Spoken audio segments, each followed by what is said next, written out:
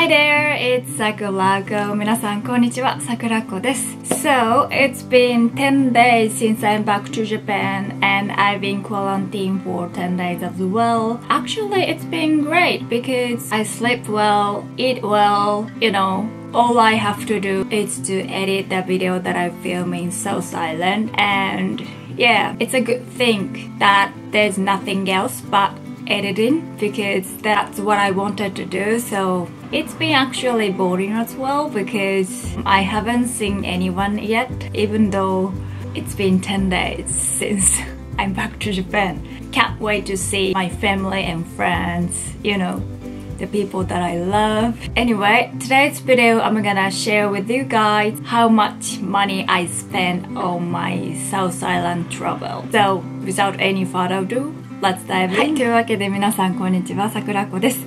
今回の動画ではニュージーランドでの2週間の旅でいくら費用がかかったかを皆さんと一緒にシェアしていきたいと思います。まずですね、私が訪れた都市は全部で5つです。クイーンズタウン、ワナカ、Tekapo, Christchurch, as well as Wellington. Wellington is not in South Island, it's actually North Island, in the very bottom of North Island. But I just took a ferry from Picton, which is on the top and on the edge of South Island, and I took a ferry from there to Wellington.And that's where I ended up my travel. はい、では発表していく前にカテゴリーを皆さんに発表していきたいと思います。1つ目、アコモンデーション。宿泊先は主にホステルに滞在しました。2つ目、フード。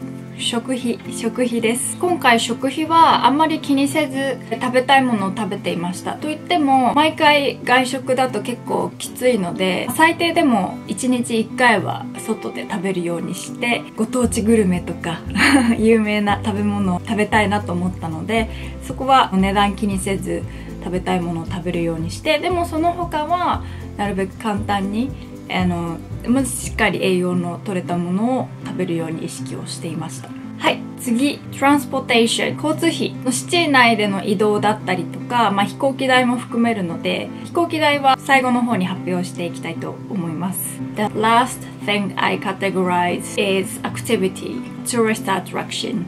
はい、tourist attraction は、なんていうんですか？娯楽遊びました。そして最後に消耗品になります。コンスーマブルグッズになります。はい、それでは早速発表していきましょう。ではまず最初に訪れた街はクイーンズタウンです。南で最も美しい街と言われているクイーンズタウンなんですけれども、最初に行きました。クイーンズタウンは全部で5日間滞在しました。といっても最初の4日間連続で滞在して、その後ワナカに行って1泊してクイーンズタウンに戻ってきてまた1泊をしました。というのは本当はワナカからテカポに行きたかったんですけれども、ワナカテカポの間のバスがなかったので、一度クイーンズタウンに戻ってテカポに向かう必要がありました。なので全部で5日間です。まず宿泊費は最初の4日間84ドル、そしてワナカから戻ってきた1泊分が19ドルと80セント、合計で103ドルと80セントです。次にフード、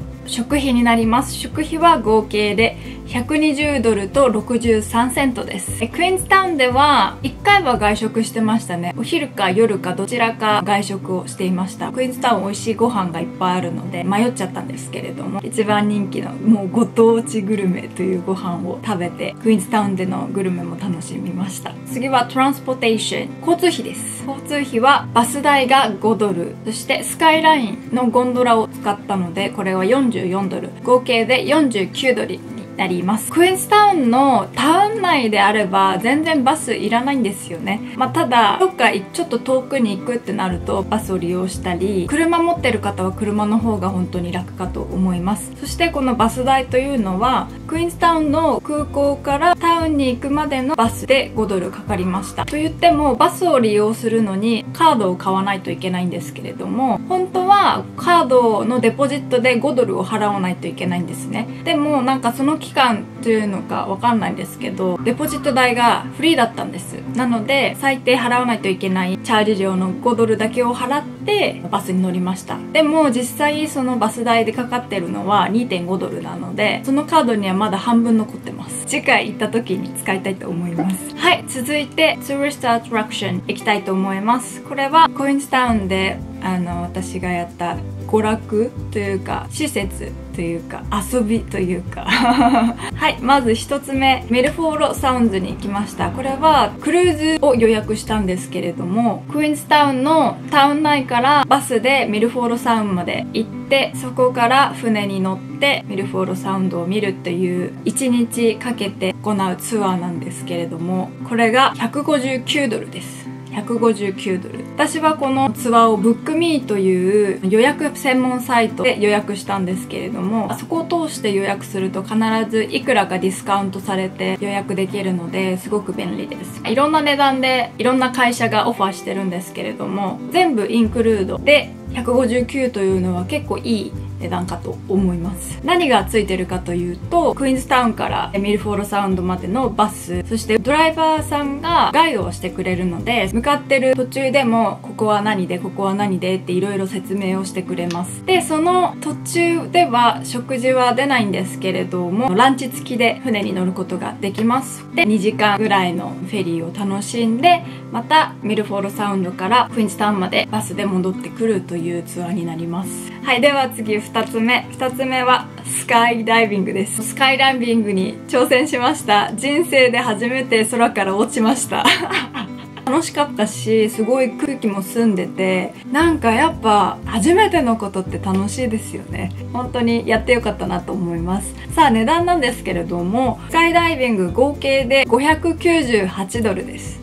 598ドル。これ内訳なんですけれども、スカイダイビングだけで299ドル。そして残りの299ドルは動画と写真をセットにしたパックを買いました。で、そのパックなんですけれども、3つカテゴリーがまたあって、1つが一緒に飛んでくれる人がマスターっていうんですけれども、後ろに飛んでくれるマスターの人が腕につけて、そのカメラで撮った写真と動画っていうパックが150ドルぐらい。2つ目が一緒に飛んでくれる人はカメラは持たないんですけれども、また別の人が一緒に飛んで、その人が撮った写真と動画というのが200ドルぐらいだったのかな。200ちょっとしたと思います。ちょっと覚えてないんですけれども、それぐらいしました。そして私が買ったパック299ドルというのが、そのマスターがつけた腕のカメラプラスもう一人の人が撮った動画と写真全部を買えるパックになります。ちょっとね、値段も結構するので、日本円にしたら2万円ぐらいだと思うんですけれども、結構するので迷ったんですけれども、次いつやるかもわからないし、もう次やるかもわからなかったので、せっかくだし全部欲しいなって思って思い切って一番大きいパックを買いました。でも買ってよかったと思います。インスタグラムでこれからもっと写真をアップをしていきたいと思うので、インスタの方もぜひチェックしていただければ嬉しいです。次行きましょう。次は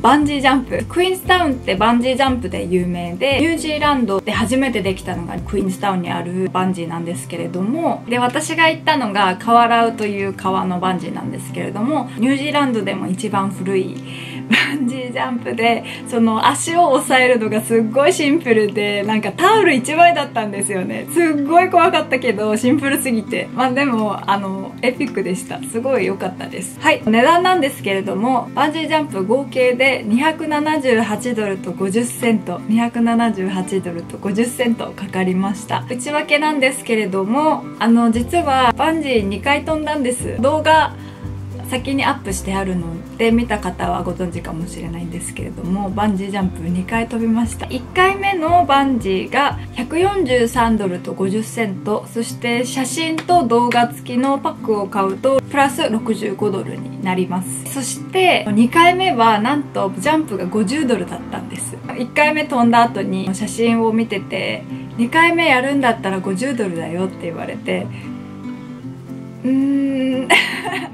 ちょっと悩んだんですよねでも違う人が飛んでるのを見て、せっかくだしやろうかなっていうので2回飛びました。2回目のジャンプが50ドルになります。そしてその2回目の写真と動画が20ドル、合計で70ドルで、1回目と2回合わせると278ドルと50セントになります。皆さん大丈夫ですか？ここからまだ4つシティがあるのでちょっと長い動画になるんですけれどもお付き合いください次、ワナカです。クイーンズタウンからワナカに向かいました。シャトルバスを利用したんですけれども、リチーズというクイーンズタウンからワナカ、その区間を運営している会社になります。それが往復で発表しますね。ワナカからクイーンズタウンにも戻ってきたので往復で55ドルになります。ワナカでは1泊しました。でホステル代が25ドルと52セントになります。そしてフードが食費が35ドルと41セント。次はテカポになります。クイーンズタウンからテカポに向かいました。そのバス代が43ドルと99セントです。これはインターシティというバス会社を利用しました。そしてホステル代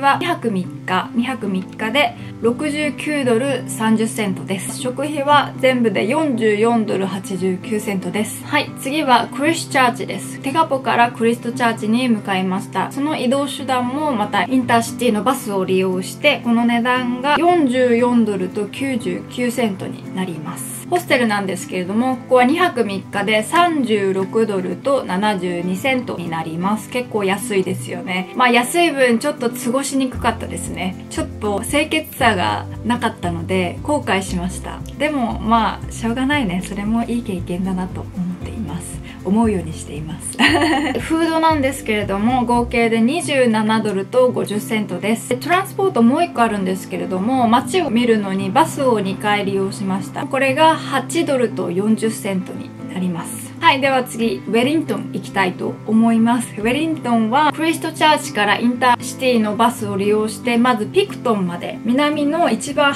上の端っこにあるピクトンまで行って、そこからフェリーに乗ってウェリントンに向かいました。それはフェリー代も込みで159ドル99セントです。約160ドルですね。次はホステルアコモンデーションはここも2泊3日滞在したんですけれども63ドルになります。次、フード食費は合計で61ドルと51セントです。ここは外食1回しましたね。2泊3日と言っても1日目夜遅くに着いて1泊して1日観光する時間があって、次の日の朝早くウェリントンからオークランドに戻ったので、実質ウェリントンをエンジョイしたのは1日だけなんですよね。っていう、私はそういうタイトなスケジュールを組んだ私が悪いんですけどでトランスポテーションがそのインターシティのバスを除いて16ドルと50セントかかりました。この内訳が一つはモーターカーなんて言うんでしたっけ、モノレールじゃないな、ウェリントンの象徴の一つの赤いモーターカーがあるんですけれども、それの往復代で9ドルかかりました。買った後に思ったのが、登るだけ登って帰りは歩いてもよかったかなっていうと思ったんですけど、もう買っちゃったしというちょっと遅かったですねあとはそのウェリントンのシティ内から空港に行くまでに5ドルかかったので、その合計で16ドルと50セントになります。